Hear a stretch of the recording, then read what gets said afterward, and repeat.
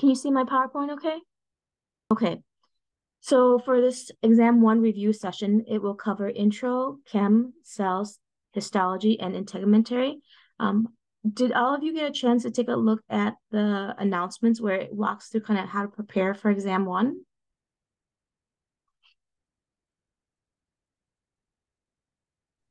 Yes, ma'am. Thank you. If you haven't, please make sure to go through that. So some logistics for this. So for the lecture exam,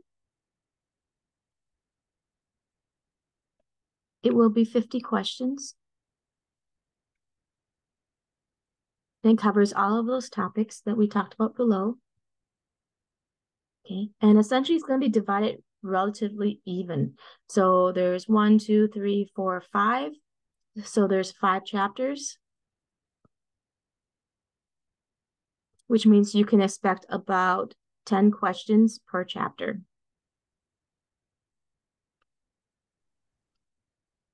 And that's why when students ask me, is there something that you should study more, focus on? Not really. Your exam is set up so that it's randomized, and it's going to randomize 10 questions from intro, 10 questions from chem, 10 questions from cell, 10 questions from histology, and 10 questions from integ. So really, there isn't something that we say, oh, okay, you need to focus on this one. Kind of everything we've given you is fair game. Okay. So there are 50 questions, 10 in each of the chapters. And within those 50, 40 of them are multiple choice. And those are the set of questions you'll see first. The last 10 questions are fill in the blank. Okay. And like Anna asked, it could be like, here's this definition. Give me what this definition is for. Okay, so the fill in blank isn't like a sentence long. You just need to fill in like a word, 2 words, 3 words, depending on what the question is. Okay, you won't have to write out, like, I wouldn't say define this, and you have to type in all of that. Okay, so fill in the blank is very short. It's like 1 to 2 words, sometimes 3, but just read the questions, and they do appear last.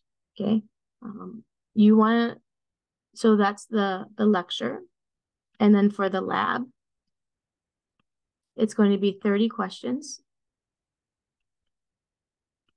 Oh, how long do you have to take the lecture?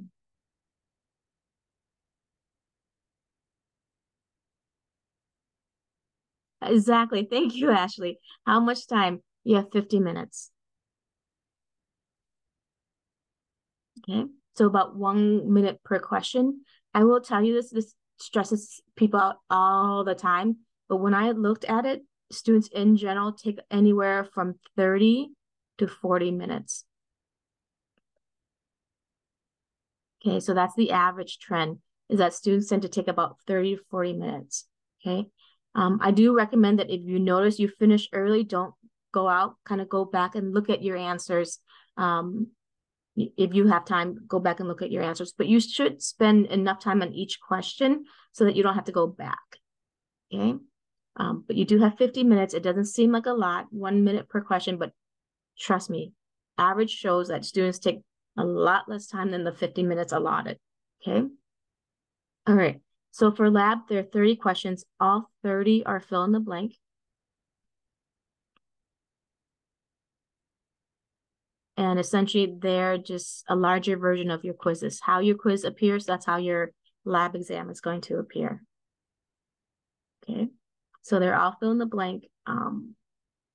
And I'm not sure if you notice this or not, but if there's any image that seems small and you just can't make it out, if you press Control, CT, sorry, let me redo that. CTRL plus, it will zoom in. Okay, you press Control plus, it should zoom in. And then if you need to zoom out, you press Control minus, and that's to zoom out. Okay. Any questions on the lecture or the lab? Oh, how long do you have on the lab?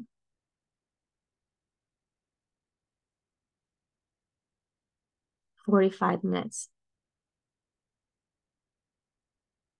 Okay. So you have a little bit more time on the lab. per question than you do on the lecture, because the lab is all fill in the blank. So we recognize it takes more time to type in your answers. So we've given you more time on the lab. Yes, absolutely, John. Okay. So then the logistics for both of these exams. Okay. I highly recommend that you take the practice quiz. That's available anytime, as many times as you want. And the reason why you want to practice with the practice quiz is because it just makes sure that your computer setting is correct.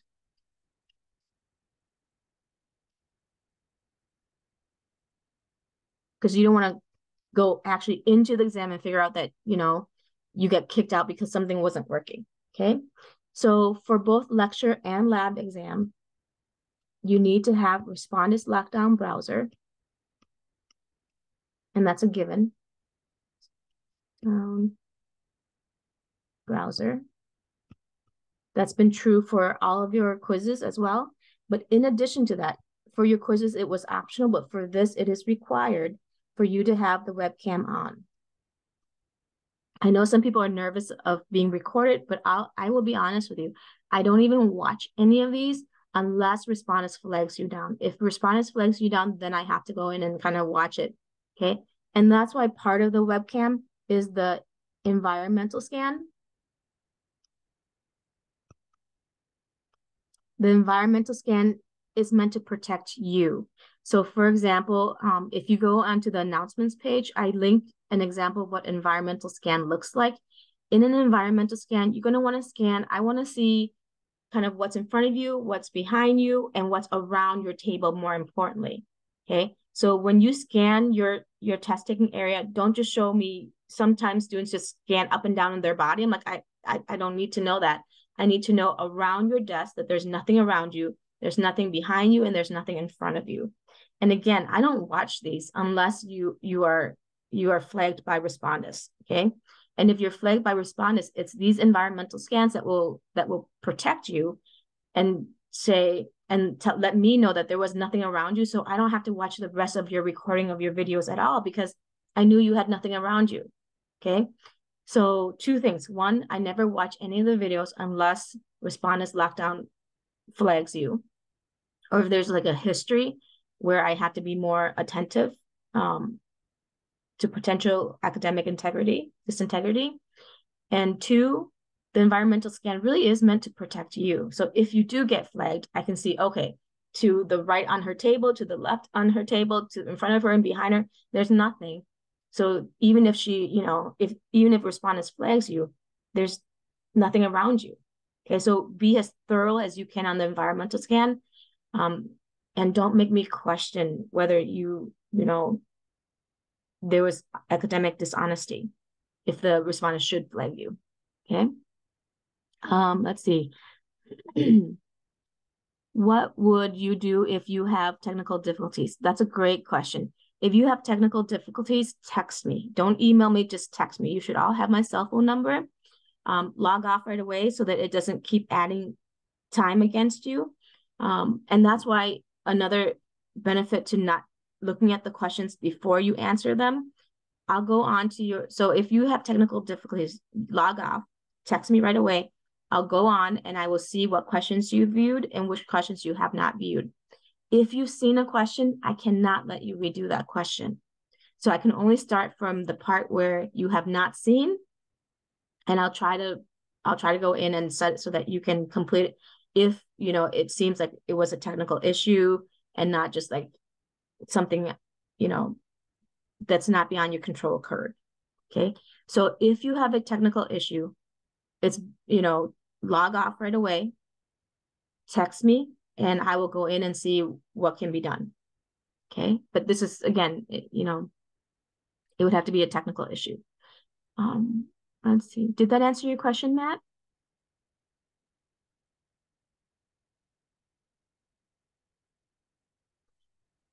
Question. See, I use a tablet with wireless keyboard mouse, and it has a stand to hold it. The tablet, unless I know that you can't use iPads to take the exam. So if it's more of a computer device, then and it has stand to hold it up, would that be flagged? It shouldn't. When you say log off, does that mean press submit? If you have technical issues, you wouldn't even have the option to press submit, because it would either freeze or something would happen, and in which case just close out completely, like press that X. It's like a 2-in-1. So if your laptop is like a 2-in-1 where it's detached, it shouldn't flag you, but even if it did, just do that thorough environmental scan and you're covered. Okay. All right. So, yep. So make sure that environmental scan be as thorough as possible, because that's going to be what, will protect you against potential academic disintegrity issues. Okay. Let's see, what else? Any questions?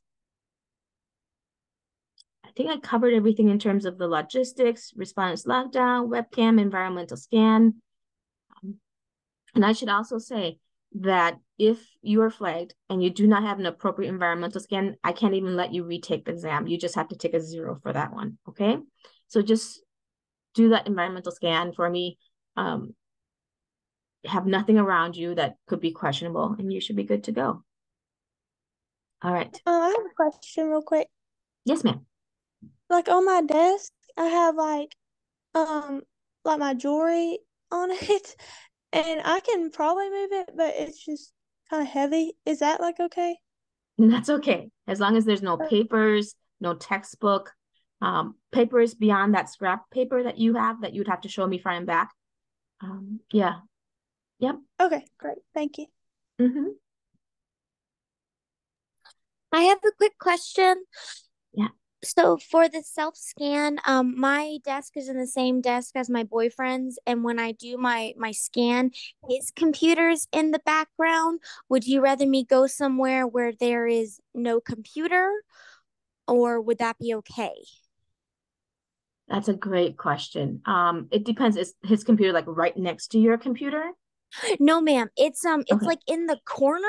Like I don't like if I do the self turn, like where I show you left and right, you can see Mm-hmm. the computer. But if anything, I can make sure it's like off, but I Yeah. can always go to like another room or something. I just don't want to get flagged. Yeah. Yeah. As long as it's not in your immediate area, you should be fine. As long as you can't like reach over and type something in it, essentially. Okay, awesome. Yeah. Awesome, cool. Thank you. Yep. How do we know if we're flagged? Respondents will let you know. It usually shows like a little red over your exam. Yeah.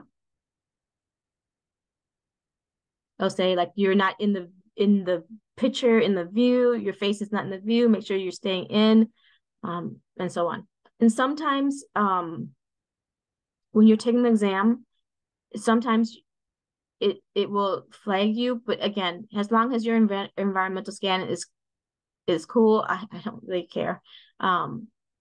It's the environmental scan is really important, essentially. Okay. All right. Exam information, we kind of went through that. Content, time frame. Oh, I need to update that. We changed that to 45 minutes now. For the lab, respondents, the importance of respondents, troubleshooting. If anything happens, don't wait until the last minute to take the exam, first of all. Like if you're taking it at 11 p.m. on Monday, I can't help you because I may be asleep or, so don't wait until the last minute to take the exam. Stay calm and just text me. And then we'll resolve it as much as we can. My recommendation is to do the 5-day study plan. So kind of back to Juliet's question, it's a lot of content. So you don't want to study it all in one day. So if you do the 5-day study plan that I've attached to the announcements page, that should help you divide up, one chapter per day. In terms of studying, don't just read your notes, okay? You want to do as much active strategies as possible. So it's about studying, but also reviewing, finding out what you know from what you don't know. Flashcards are good for that. Redoing those worksheets or those study guides are good for that. Study, there are two strategies. Usually I go with studying the oldest material first because that's the one that's furthest from your memory. So reviewing the oldest material. Other strategies would be to study the hardest material first. In other words, the ones that you don't understand, study that rather than studying things that you already know and are comfortable with. When you're study the complete chapters, don't skip around. That's going to be so confusing, and just be really careful not to skip around chapters.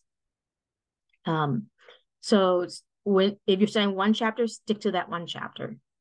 Because if you skip around, it's going to be very confusing and hard for you to pull the information out. Because doing well in this class, it takes 3 parts, okay? It takes your studying, and that's going to lay the information into your brain. You have to review, which helps you to kind of pull out that information. Sometimes, even I experience this. I'm taking an exam, and I'm like, I know this stuff, but I can't recall it. And that's because you have to practice not only putting in the information, but you have to practice taking out the information. So that's reviewing your quiz would help you do that. Doing the worksheets without any notes will help you do that, to kind of figure out what you know from what you don't know. Flashcards would help you do that. And then the last part is test taking strategies. And there's a video on test taking strategies to kind of help you as well. Use process of elimination. Don't look at the answer options. Try to answer them before you go through them. And we'll do a little practice with that. I'll have some practice questions at the end of this session, and we'll practice using test taking strategies on those. Okay, so do hang on until the end if you have time. Okay. All right, so we'll start going through the content. And again, I'm going to go through these really briefly because you have the videos on them. But if there's something in here that you feel like you need more information on, let me know, okay? So in the intro chapter, you talked about scientific method. Make sure you know those terms and definitions. Be able to define what anatomy and physiology is. Understand the levels of hierarchy, like what's an atom, what's a molecule, what's an organelle, what's a cell, tissues, organ system, and organism. So for example, I can ask you, what's the smallest living level of hierarchy? What would you say? Atoms. Listen to the question carefully. What's the smallest living level of hierarchy? Yes, a cell. Okay. So that's a great example, Juliet, because if you're not reading the question carefully, you can jump to, what's the smallest overall, which is, you're right, an atom. An atom is the smallest unit, okay? But it's not the smallest living unit. And that's why when you're taking the exam, I would recommend, for me at least, I'm just telling you from my experience, it helps me to read the questions out loud, to slow down, and for my brain to process the question fully. Because sometimes if I read it just in my head, I'll jump to what I think the question is and then select the incorrect answer because I didn't really look at the question carefully. So reading things out loud on the exam will help you, okay? Another type of question I can ask you from this is, okay, so you have DNA, you have carbon, you have the heart, and you have the digestive system. Okay. And I can say, okay, put that in the order of lowest to highest. What would you say was the lowest?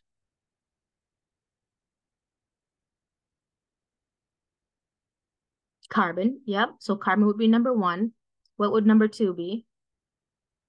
Carbon would be number 1 because it's an atom. DNA would be number 2 because that's a molecule. Keep going. Heart would be number 3 because that would be an organ. Yep. And that would make this number 4. So I'd give you options like DNA, carbon, heart, digestive system, carbon, DNA, heart, digestive system, heart, carbon, DNA, so on, because it's multiple choice, right? A, B, C, D, E. And you would look for the one that states carbon first, then DNA, then the heart, and then the digestive system. So that's the type of question that goes beyond memorization. And you would expect to see a few of those scattered throughout the exam. So we have lower thinking questions that's just regurgitation, knowing what definitions are and just being able to place things. Other ones are a little bit more critical thinking, like the one that I just gave you, where you have to think through. Okay. Digestive is last because it's an organ system. Correct. Yep. Okay. Then make sure you know homeostasis. Okay. In this chapter, homeostasis is going to kind of give you the foundation to be able to learn all the other chapters. So you know there's going to be questions on homeostasis. So make sure you understand the ability to maintain stable internal environments, knowing what's the difference between negative feedback versus positive feedback, knowing some of the examples. Like I could have a test question that goes, what is an example of negative feedback, or what's an example of positive feedback? So knowing what examples those are. And then of course, there's lots of terms in the intro chapter that you should just memorize. Flashcards are great for this, or Quizlets. Okay. Chemistry, for me at least, chemistry is really difficult. So I would always set aside more time to study chemistry. So for you, whatever you find most difficult, make sure you set aside more time to study that. With chemistry, excuse me. With chemistry, start out with the terms. There's lots of terms in here. What's an atom versus what's an ion versus what's a cation, what's an anion, what's molecule, solutes, solvents, lots of terms. So make sure you know those. Okay, so, and use some mnemonics or anything that helps you. So for example, ions are charged particles. There are two types of ions. There's cation and anion. So if you can't remember which is positive, which is negative, I come up with things like this. Cation has a plus in it right here. The T creates that plus. That means cations are what? Negatively charged or positively charged? Are you going to use the periodic? I am not. And I will not require you to memorize the periodic table either. You are responsible for knowing, for example, if I put C, you need to know that that's what? Carbon, H, hydrogen, O, oxygen. So you need to know in chapter 2 in chemistry, I do go through the 11, I believe, important atoms in the human body. You need to know what those are. Okay, so there's 11 important atoms that make up the human body. So make sure you know what the abbreviation, what the full name is. Okay, but I wouldn't say, okay, in order to calculate whether it's neutral or stable, tell me how many electrons are in carbon. If I'm making you do those calculations, I will always say this atom has this many, so on and so on. So I will give you the numbers in order for you to do the calculations, but you do need to know what these symbols mean. Okay. Molecules, make sure you know the difference between stable and neutral. Know the chemical bonds, ionic, covalent, hydrogen. So for example, I could ask you, what is the strongest bond, chemical bond?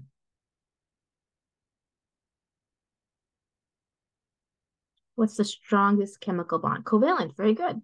Or I can say, what bond is due to transfer of electrons?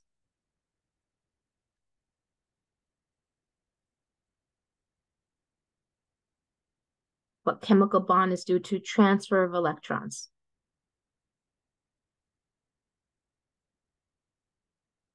Ionic, excellent. Okay. Make sure you study the pH scale. What's the range for the pH scale?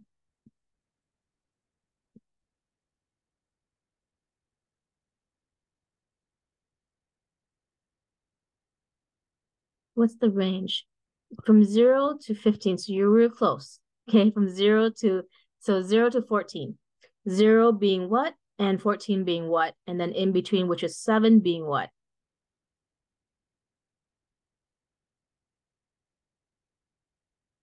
And again, feel free to unmute if you can, or you can put into the chat.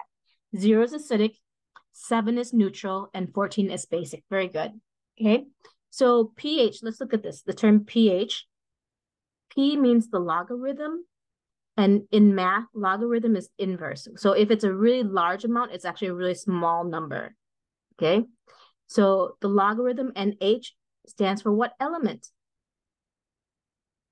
It's a measurement of what? What element?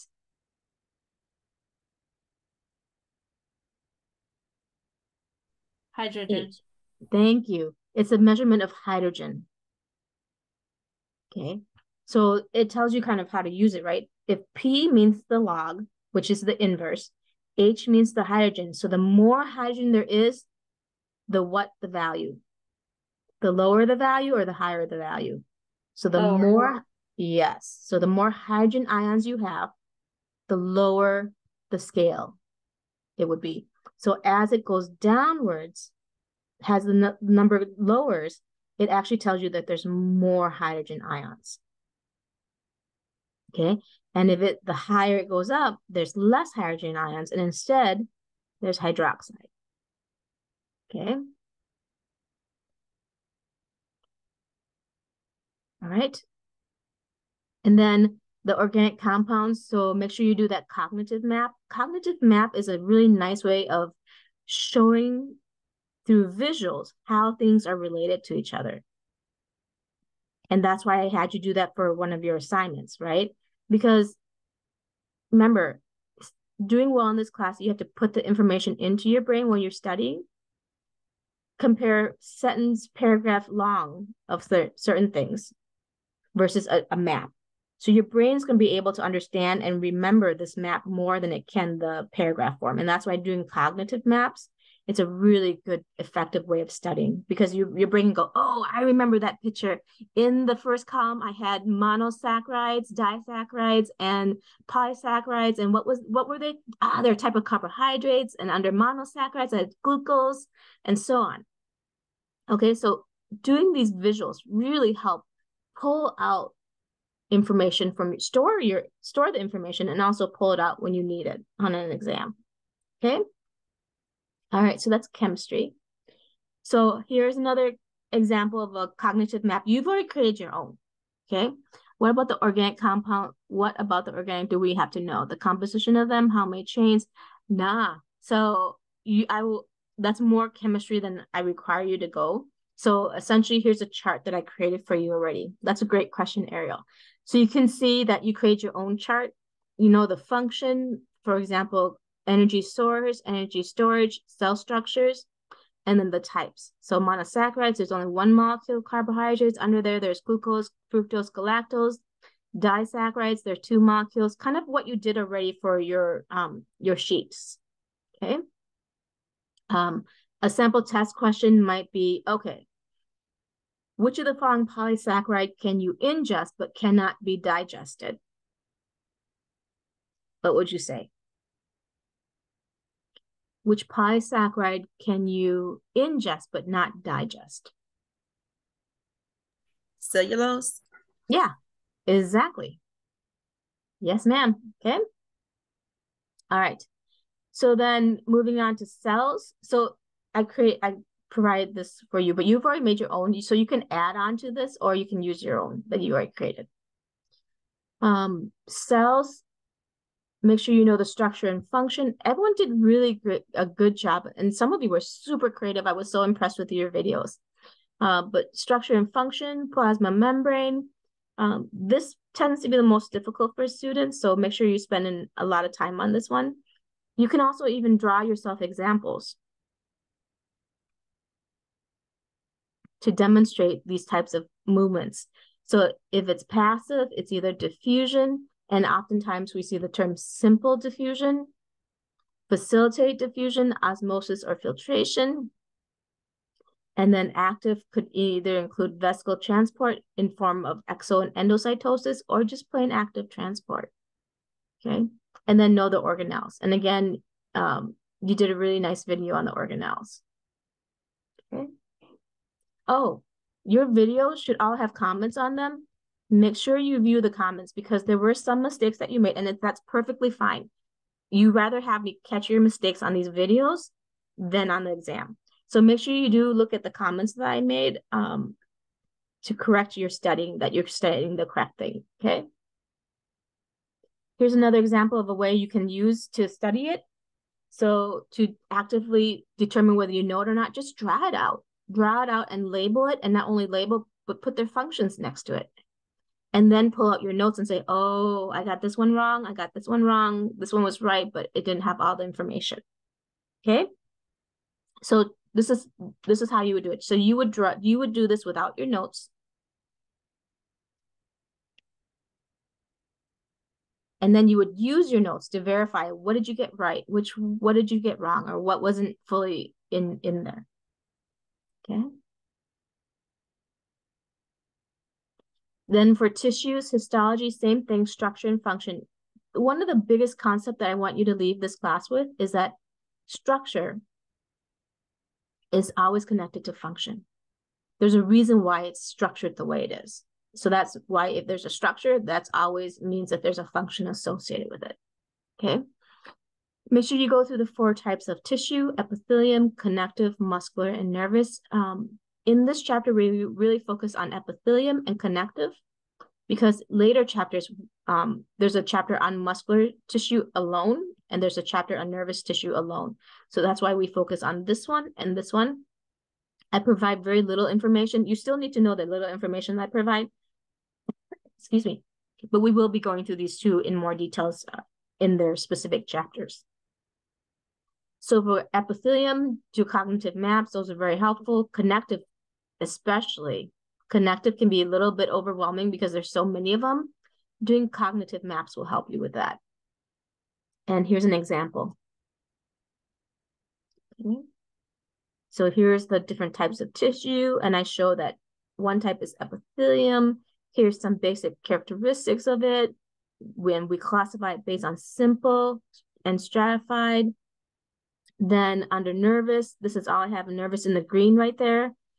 Pretty much just know what the characteristics are, what's the function, that there are 2 types. There's neurons and neuroglial, and I draw out a neuron.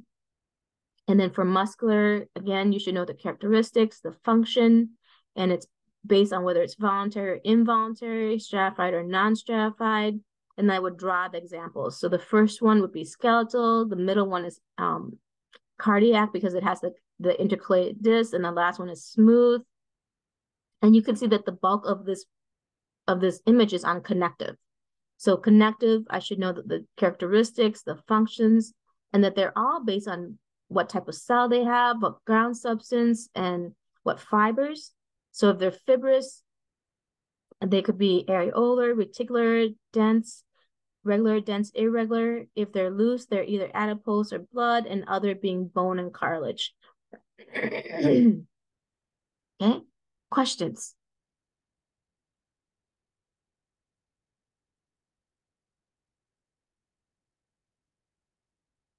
Okay, so try to make this map kind of on your own to figure out what you know from what you don't know, and then use your notes to fill in what you don't know and then study that. Okay.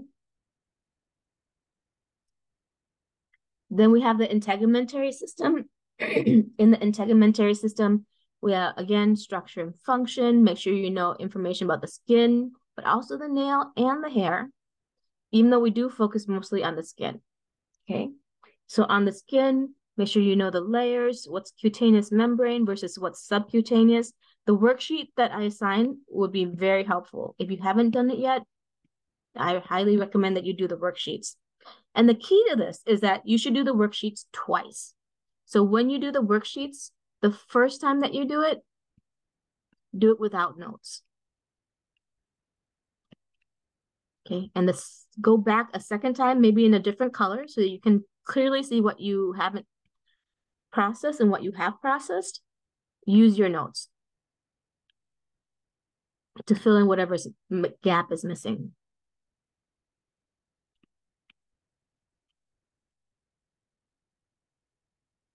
Okay. Go through the epidermis, go through the dermis, membranes, and glands. Questions with these? Okay. So here's an example of a cognitive map. So make a drawing, okay, and then see if you can label it. So again, you can see this is very similar to your worksheet, right? Make a cognitive map, label it, and see if you can identify the functions and the characteristics, know the layers, and then what cells go into each of those layers. Okay. Questions?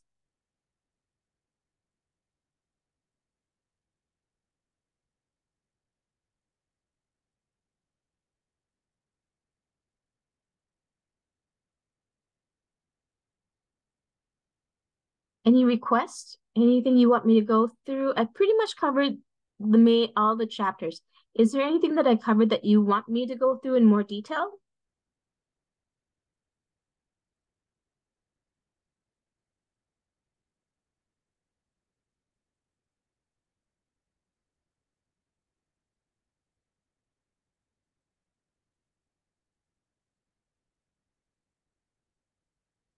How's the review session going? Is it helpful? The main difference between epithelial and connective. Okay, I love questions. So let's go back to tissues. Show M.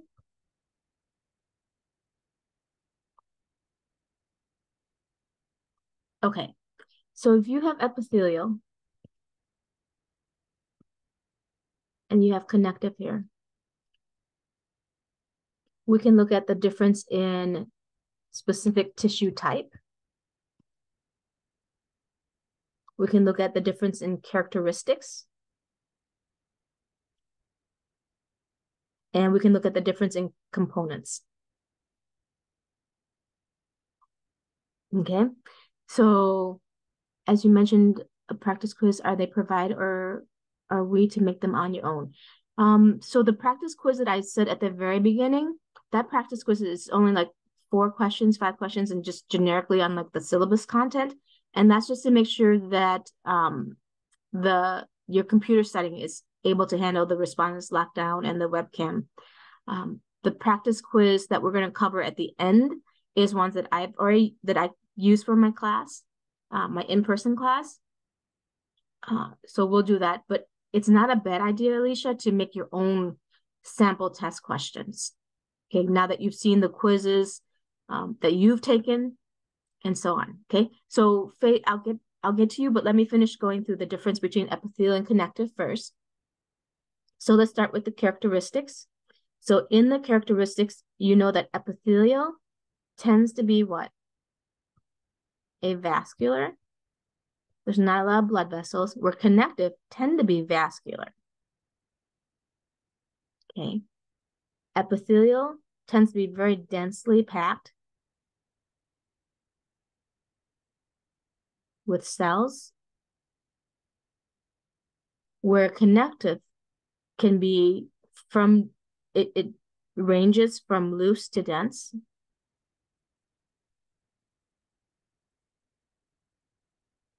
Okay, and where epithelial is mainly cells, connective has cells, they have types of fiber, and they have types of ground substance. Okay, and that's in the components too. So epithelial is mainly cells, where connective have these 3 components in their tissue type. Okay, and then here, the tissue type, this is where you would put the classification. So epithelium is classified based on whether it's 1 layer or multiple layer. It's also classified based on shape. Is it cuboidal? Is it squamous? Is it columnar? Where connective tissue happens to be named based on the components as well. What kind of cell do they have? What kind of ground substance do they have? And what kind of fiber do they have? So for example, if I tell you that this type of connective tissue has osteocytes as its cell, ground substance is calcium phosphate, and fibers is collagen. What particular epithelial type am I talking? I'm sorry, what particular connective tissue type am I talking about? Bone. Bone, exactly. Because bone has osteocytes, it has calcium phosphate as its ground substance, it has collagen as its fiber. So let's go to epithelial. So if I tell you that this type of epithelial has 1 layer of flat, thin cells, what would it be? Simple squamous. Simple squamous, excellent. Okay. So that's the difference between epithelium and connective, and knowing that difference will allow you to identify what they are. Okay, so that was A great question, Ariel. Alicia, I think I answered your question. Faye, thank you for typing in that the differences. Yep, where one's vascular, one's avascular. Excellent. Anna, for the tissue portion, can you explain the nervous system? Had a previous question about the following. In the is the nervous system more numerous choices that were neurons, neuroglial dendrites, which are composed in the nervous system. I got it right based on guess, but can you elaborate more? Yes. So let me do another one.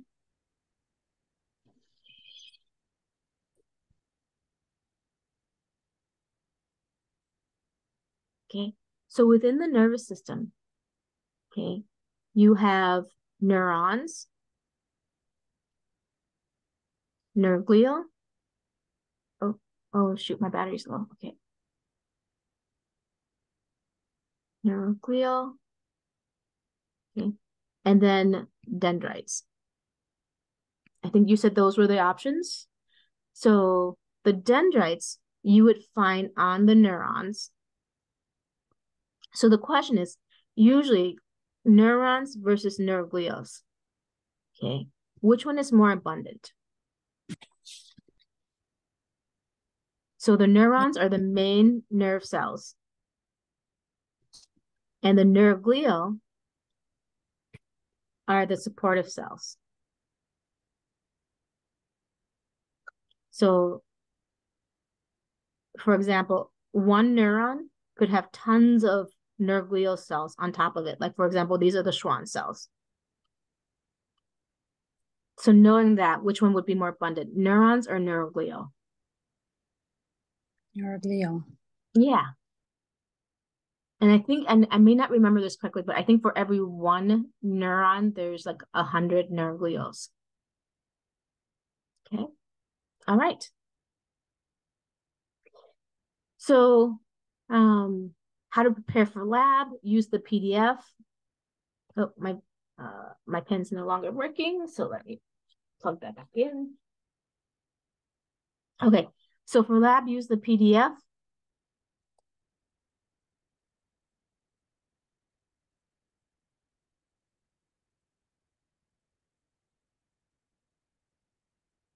Listen to the video, write the correct answers on your PDF, and then use your PDF as a quiz. Okay, so I noticed that when I was reading your this class's materials, a lot of students struggled with the spelling. So I'm wondering if you're studying, you're only reading it out to yourself, but not actually practicing writing it out. So when you're doing these with the PDF, if you use the PDF as like a quiz itself, and actually have another sheet that where you can write down the answers. So the more you practice not only identifying, but also writing it out, that would help with your spelling. Okay. For lecture, the PowerPoints, the videos, and in terms of studying, writing your notes. You know, when I ask students every year what was the most helpful for them, they say writing their notes. Okay. So not taking the notes when you were studying and listening to the videos, but actually rewriting them. Because that's just, it helps you remember it and it helps you organize the content in a way that you can recall it easily. Using the cognitive maps also helps. Just whatever you do, just don't just read. If all you're doing is reading, you won't be able to remember. It's just too much information to remember it. You have to figure out a way to organize it. Like if I were to give you thousands of pieces of paper, you won't be able to remember everything on them. But if you filed those pieces of paper into folders, then you'll go, oh, okay, these pieces of papers are, you know, for insurance. These pieces of papers are for my health care. These pieces of paper are for schooling for my kids. So that categorizing and organizing the information, that's what you're doing when you're rewriting your notes, doing the cognitive maps, and that's what's going to help you remember. Okay? Always test yourself. Do self-test taking and so on. So like all of these strategies I put onto the announcements page. If you haven't had a chance to go through that, make sure you do.